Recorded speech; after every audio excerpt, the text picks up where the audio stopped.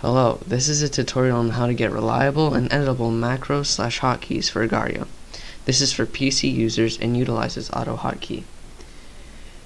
The hotkeys included are holding down W, double splitting, quad splitting, and moving the cursor to the center of the screen for a line split.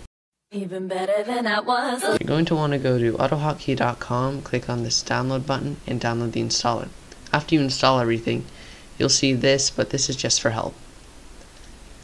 Next, go to this link, which I will provide in the description, and download this autohotkey file that contains the macros. I also recommend getting this program to open the autohotkey file and edit it if you'd like to edit. Last time, baby. To use this script, drag the autohotkey file to your desktop and double-click it to run it. This little green H will pop up showing that the hotkeys are running. If you want to edit the script, right-click on it and edit script. We'll be back.